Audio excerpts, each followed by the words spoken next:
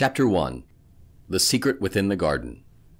God, you were here all along and I never knew it. Jacob. You've gone 1,000,000 miles, how far'd you get?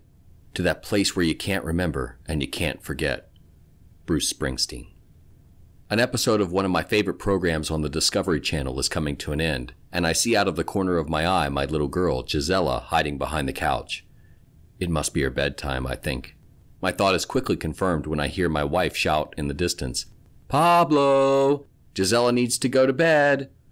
I pick my gaze back up and smile as my eyes lock with Gisela's, and she motions for me to be quiet by putting her little finger over her mouth and whispering, "Shh." Believe it or not, I have grown to love these evening cabarets in which she somehow thinks no one is going to notice her hiding behind the couch. I can't help but admire her tenacity, as night after night she fights a battle she will undoubtedly never win. Like her, I can't help myself each time either, much to my wife's dismay. Eventually, as my wife begins to lose her voice from reminding us that we are breaking the house rules, Gisela and I comply, and we walk hand in hand into her room. This night is like any other night. We pray together, play around, and say goodnight to the 2 Minnie Mouse dolls that share her bed. I usually lie down next to her, waiting for her little eyelids to finally lose the battle to stay awake. On this particular night, as I lie there, I once again begin to think about my heart and how far it has come in the last few years as I have learned to loosen the grip around my life. After some time, I turn my head over to check on Gisela and see that she is by now fast asleep. As I begin to get up from her bed, I suddenly hear Dad whisper as clear as day into my heart, "The Garden of Eden is a picture of your heart." This stops me completely in my tracks.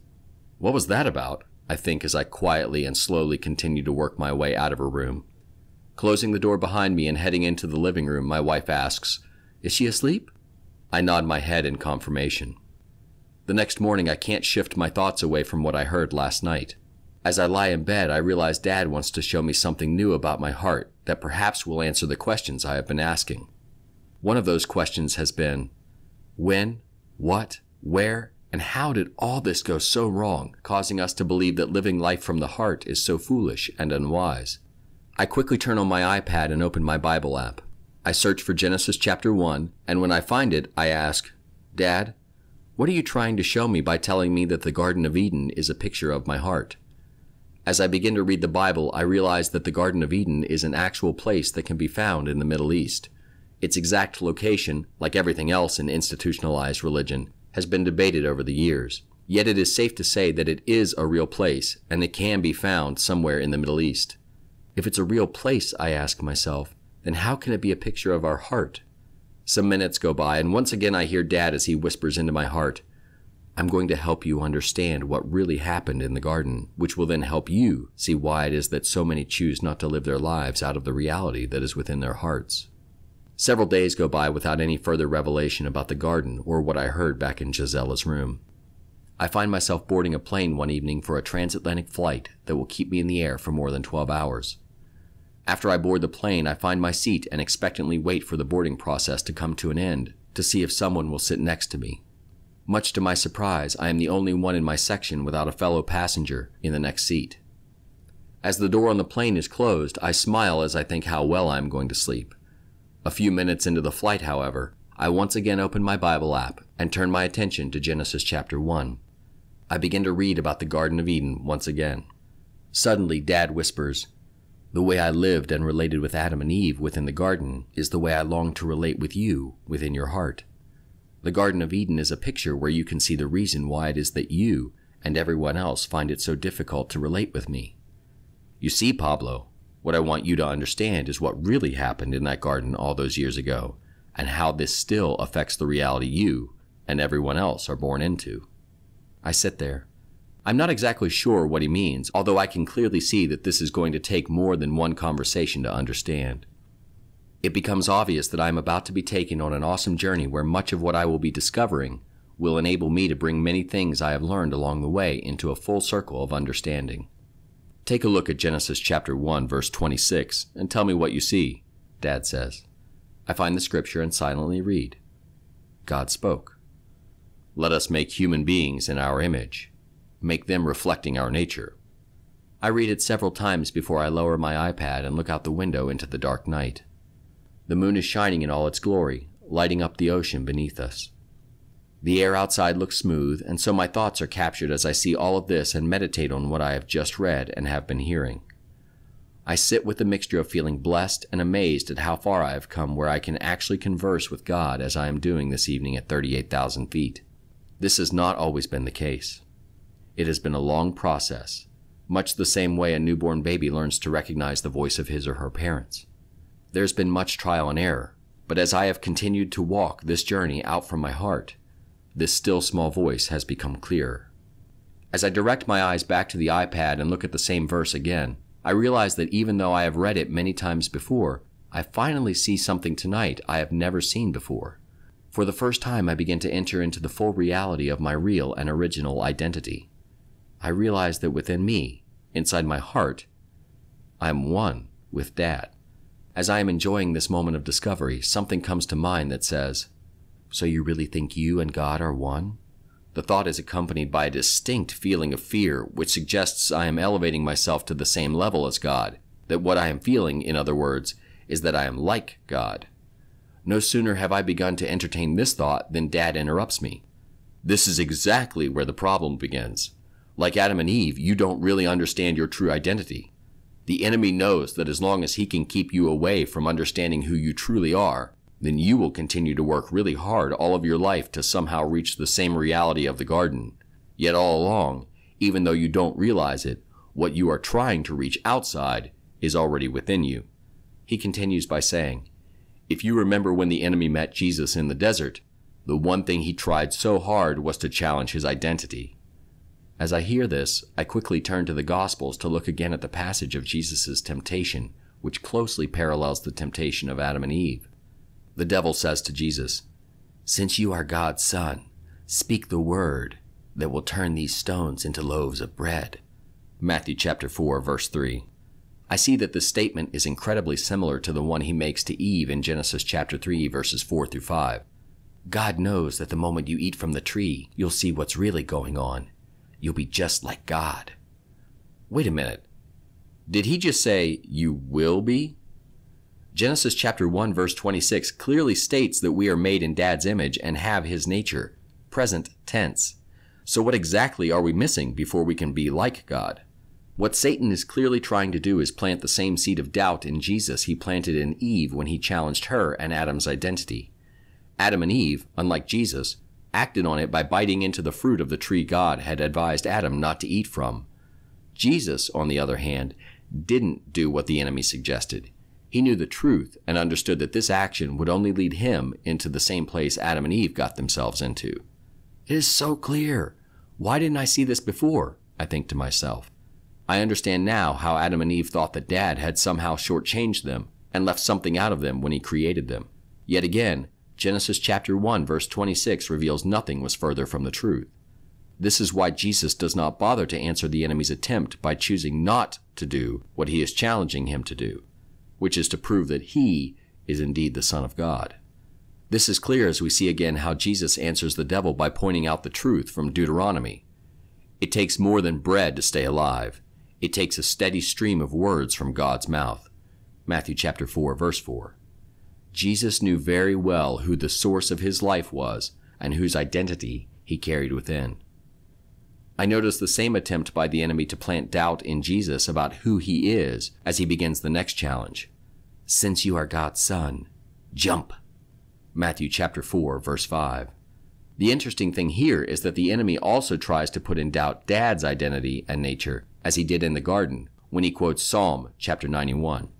I suddenly see why the enemy works so hard to blind us to the true identity and nature of God.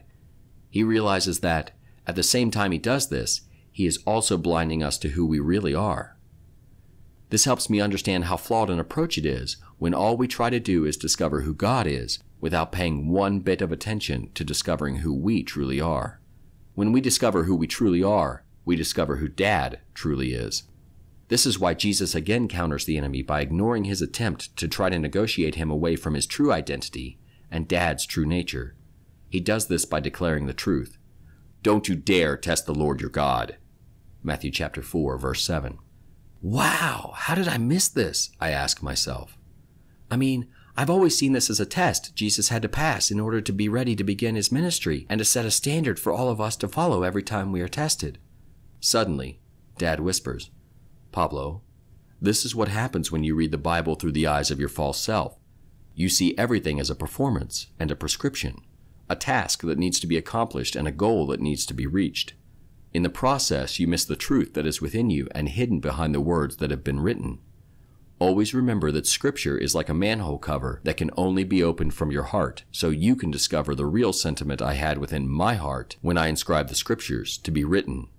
After hearing this, I turned my attention to the rest of the passage in front of me by reading Matthew chapter 4, verses 8 through 9, where once again the enemy, through a clever turn of words, attempts to rob Jesus of his identity by inviting him to worship him in exchange for what is not his to give. Jesus again declares the truth and tells the enemy to beat it, as he bluntly shows him that he is fully aware of his true identity and his dad's nature. These two things are not up for negotiation as far as he is concerned. As I turn my attention to the beautiful evening outside the plane, I once again realized that, unfortunately, this was not the case all those years ago in the garden, nor is it the case with many of us today. I continue to sit dumbfounded by what I am just beginning to understand. I realize that, essentially, in the garden, Dad gave us his spiritual DNA when he made each one of us. Nothing can change this. Nothing. Absolutely nothing. Not even what we do or don't do, say or don't say, pray or don't pray, decide or don't decide. This, my dear friends, is the fundamental truth of who we are within our hearts. This is our true self, where we are fused together with Dad. We are one with him. We have his nature and his image placed within us. Each one of us carries this reality within, whether we have prayed a prayer of repentance or not. If this is the truth, how come so many of us can't see it? I asked Dad. In fact, where exactly are we living from when we don't live from this place? I hear him whisper with, "I bet with $1,000,000, a smile on his face. "Let me show you." I turn to Genesis chapter 2, verses 16 through 17, where Dad tells Adam, not Eve, "You can eat from any tree in the garden except for the tree of knowledge of good and evil. Don't eat from it. The moment you eat from that tree, you're dead." I read this and immediately see the word dead at the end of the verse, which I have never focused on before. Why did you say that Adam would be dead if he ate from this tree? Clearly, after he and Eve ate, they didn't die. "Pablo, you are still looking at things on the surface," Dad responds. "You thought that when I told Adam he would die, it meant that he would physically die. You've seen it this way all along because you have seen it with the eyes of your flesh and not with the eyes of your heart. There my eyes are opened, and I realized that what Dad meant was that they would spiritually die immediately and physically die eventually, which Adam did when he reached the old age of 930. If they died spiritually that day, then from where did they start living and what happened to their hearts? I ask. I hear nothing more. The silence tells me that the answer to this question is for another time. I have clearly heard what I needed to hear for this moment. Yes, the thoughts continue to fumble in my mind as I try to figure it out. No matter how hard I try, however, nothing makes sense apart from what I have just discovered. As I lean back in my seat, I am beginning to get tired, and soon I close my eyes and fall asleep for the remainder of the flight. What follows is a long period of time where Dad takes me on an incredible journey, where he begins to show me the roles our heart and spirit play in our lives, and why and how the enemy tries to take us out from being able to live from them. I will go on to discover what these two are replaced by, and how this divides and causes us to live under an illusion instead of in the truth that is responsible for setting and keeping us free. One thing I realize now is that by the end of that night, inside that plane, somewhere over the Atlantic, I had begun to catch a glimpse of the truth that would revolutionize my life in the days ahead. I would begin to understand and see that all that had taken place within the Garden of Eden was exactly what takes place in all of our lives today, from the moment we are born.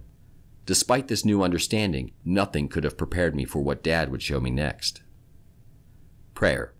God, thank you for this opportunity you are giving me once again to discover who I really am. You know the condition of my life and how I am reaching this part of my journey. To be honest, it scares me a bit. I know what I have heard before about the heart, yet for some reason I want to read more. You know that deep down I long for you, and want to somehow reach that place where I understand what this is all about. That space where I can understand who you really are and who I really am, where I can finally feel loved and at peace in my entire being and not just when I get it right. I'm tired of listening to others tell me what you like, love, and want. I want to find this out for myself. So God, I'm going to take a chance and give this book a go. All I ask from you is that you would help me lay down all my good ideas and arguments long enough that I may somehow be able to see what you are trying to show me as I read. Amen. Point of action.